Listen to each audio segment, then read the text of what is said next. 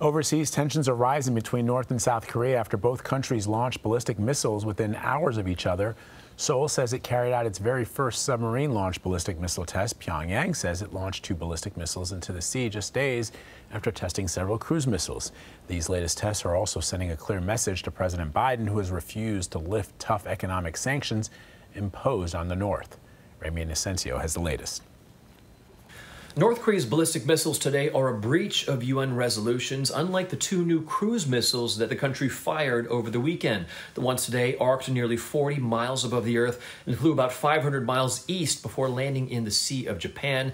That's also known as the East Sea, and that's according to South Korea's military. Pyongyang often fires off missiles when its leaders want to show their anger about something happening in the region, and they were likely watching talks in Tokyo today about the denuclearization of the Korean Peninsula.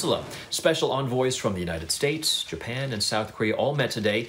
And, when someone's talking about you and you're not at the table, you're probably not going to be very happy about that either. On top of that, China's Foreign Ministry Wang Yi was in Seoul. Beijing has indicated that it's become harder and harder to rein in North Korea.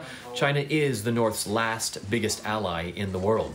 But today, it's not just about North Korea. It's also about South Korea. About 3 hours after Pyongyang fired off those missiles, Seoul tested its first ever SLBM, its submarine-launched ballistic missile. It joins only several other countries that have that ability, and this, of course, ratchets up tensions in one of the most tense regions already in the world. South Korea appears to be flexing its military muscle to show it can be independent from the United States and to show that it can defend itself against its nuclear neighbor.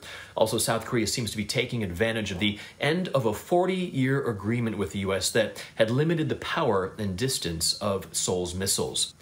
Reaction has been the rhetoric that we usually see as well. Japan's Prime Minister Yoshihide Suga said the North's launches are outrageous and that they threaten the peace and stability of the region. South Korea's defense ministry said that its own SLBMs would augment its peacetime deterrence.